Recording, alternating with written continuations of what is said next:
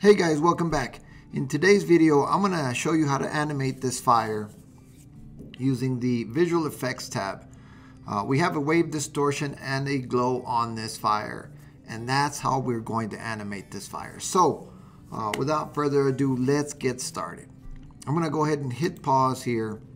I'm going to bring in the startup file.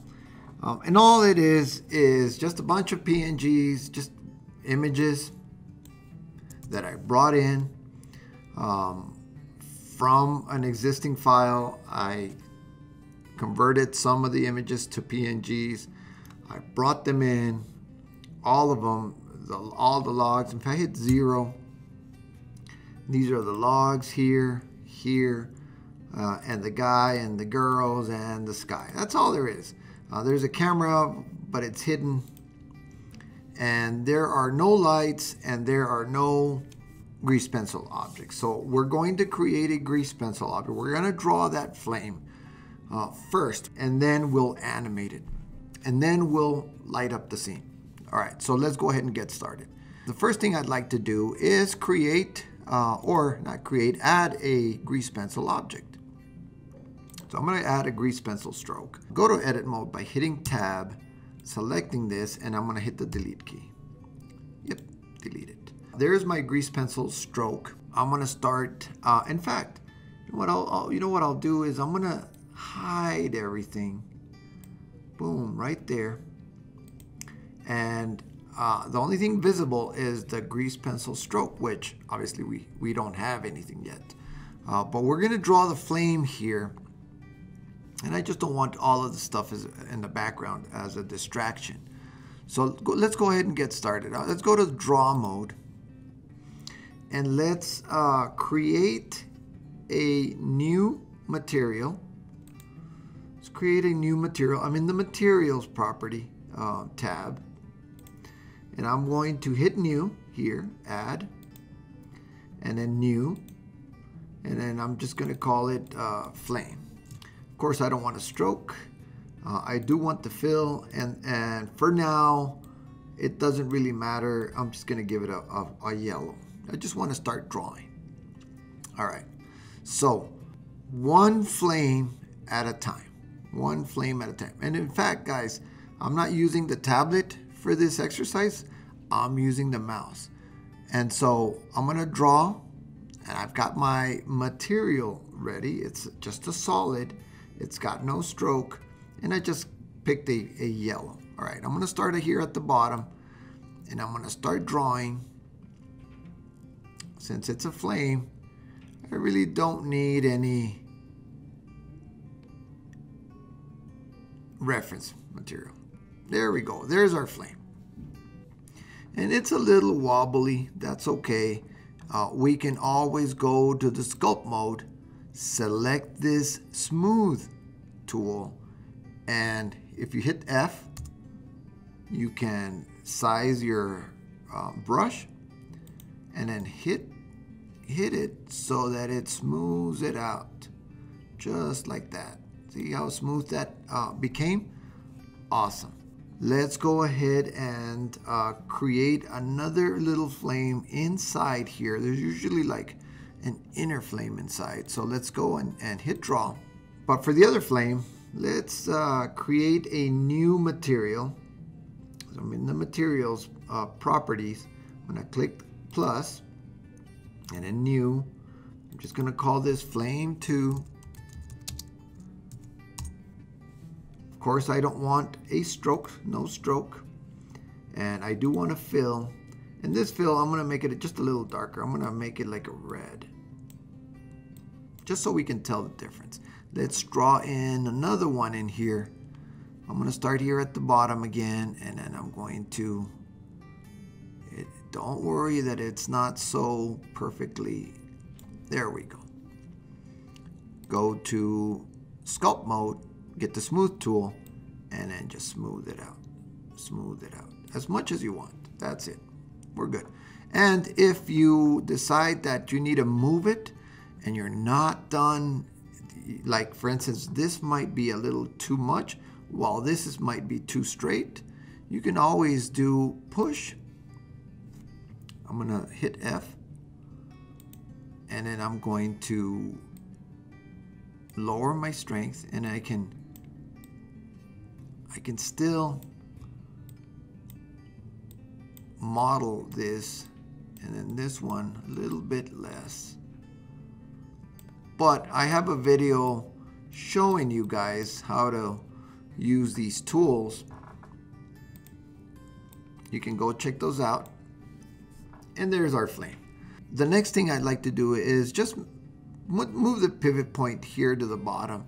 And what I'm going to do is I'm going to select both objects and then move them so that the pivot point or the origin point is at the bottom. So I'm going to select this one up here, the yellow one. I'm going to select the yellow material. I'm going to push this up a little bit just to open it up. And then instead of a solid, I want it as a gradient. It's going to go from yellow to white, but I don't want white. I want to make it like this. And you're going to have to kind of play with these. This is the blend, how much of it is blended in with each other. And then the location, I can kind of see it right there. I'm going to try to rotate it to where you can see half of it on the bottom.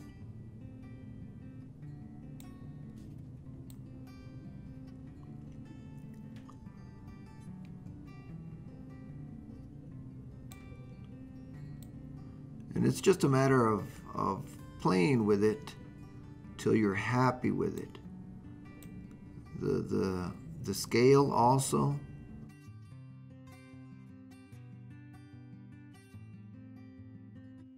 And then if you got it almost, but the colors are the wrong, at the wrong ends, you can always hit this flip colors. And then what I'm going to do is I'm going to make the yellow a little bit yellower,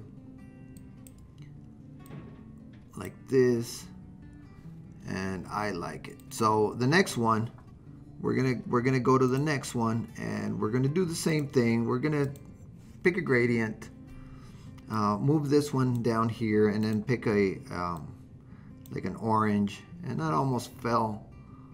I'm gonna flip the colors, and I even kind of like that already. Let's play with these and see if we could rotate it a little bit.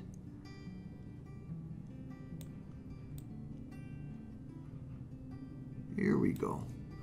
There, I like that. And so you can play around with the gradient to make sure that you get a nice gradient. I like that. Our flame is done. The next thing I'd like to do is animate it. We're going to animate the flame. Go to Object Mode, and let's go to the Visual Effects tab. And the first thing I want to do is I am going to add a wave distortion effect.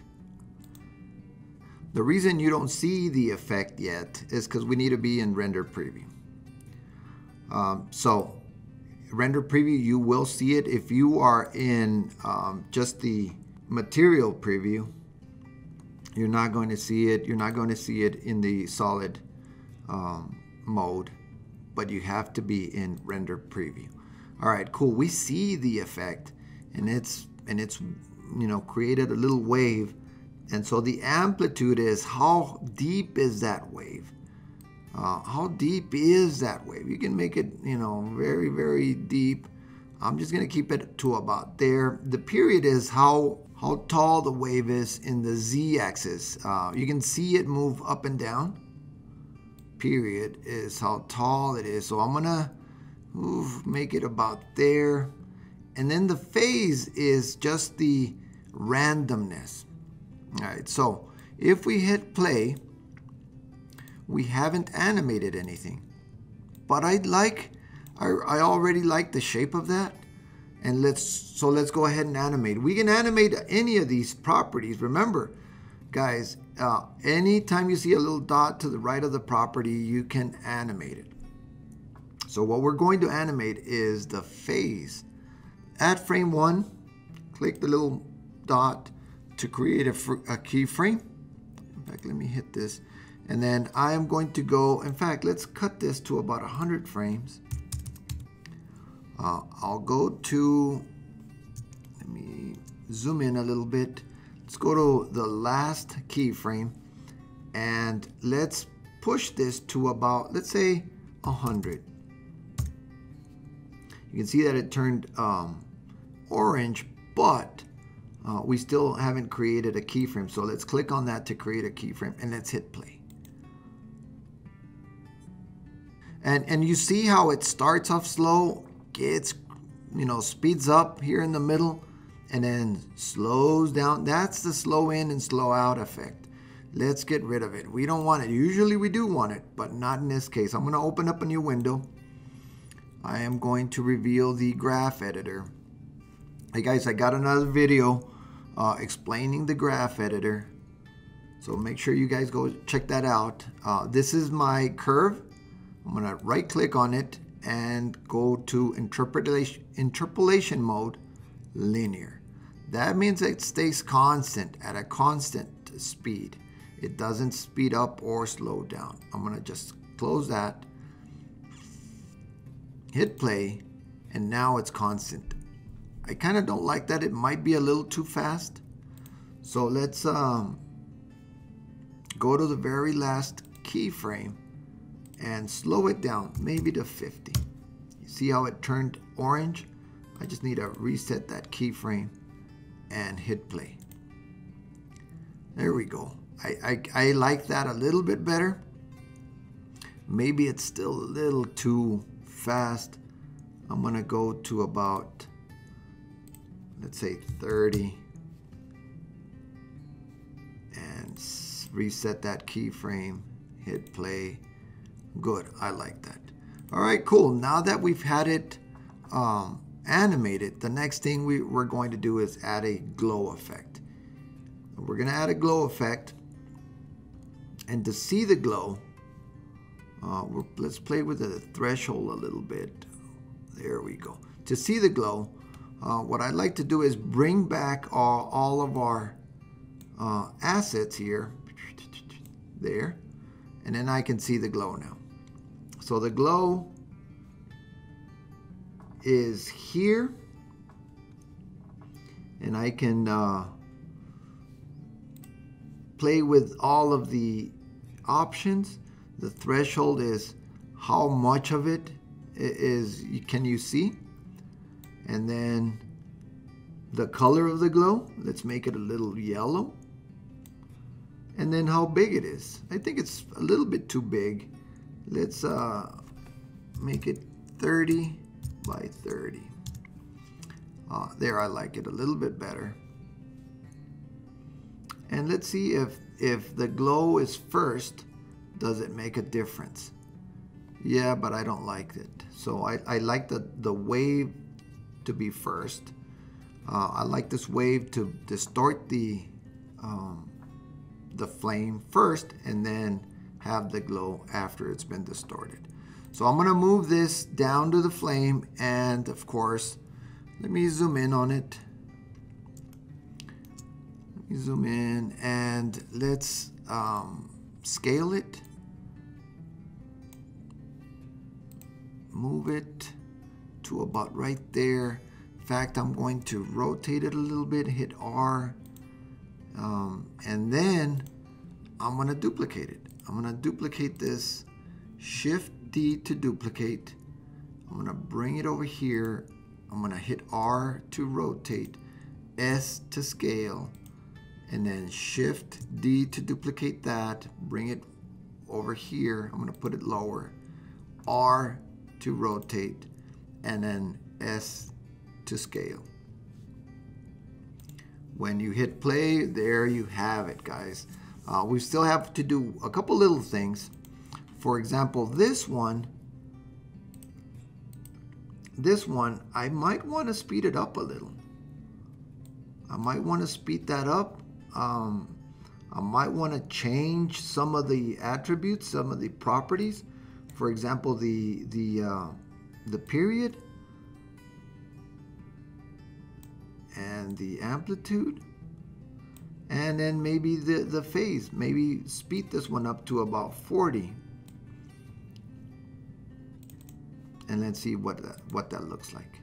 See, that's a little bit faster. That's okay, just to give it a little bit of variance. I'll do the same with this one. I'm gonna go to the very last keyframe, speed it up, and maybe make this just a tiny bit less, just like that. Reset that keyframe, and this one's different now. So they're all different, gives them a little bit more organic feel. And the last thing I'm gonna do is change the lighting. Change the lighting. I'm gonna add a light. I'm gonna add a light here under Add Light. I'm gonna make it just a point light. And if you flip around like this, rotate the scene, I'm gonna bring this light a little bit forward. Maybe not that much, right about there. And then I'm going to, of course, bring it down. And I can see the shadows back there, but I don't want any shadows. I'm gonna go to the light properties, turn off the shadows, give it a warm yellow, and then crank up the power. You can see that light. In fact, you can add a flicker effect. I did that in a video. You can check out that video. It's called the flicker effect. You can add that flicker effect here to the power, and that would add a lot of realism to it. I'm not gonna do it here. You can go check out that video, guys. And then that's basically it. The only other thing I'm gonna do is back here in the options, here in the viewport shading, I'm gonna turn off the scene world lights to make it dark. And then I'm going to bring down the strength to make it even darker. You can see the effect of the light right there, but I'm just gonna bring it up a little bit. And there we have it, guys. That's the whole thing. I'm gonna hit play, see what it looks like, and there we go. A nice warm campfire, animated. I didn't even do any animation. I animated the visual effects. We added a wave modifier or effect and a glow effect. Hey guys, I hope that this has been helpful to you. If you liked the video, go ahead and hit the like button, guys, and subscribe, and I will see you on the next one. Thank you, guys.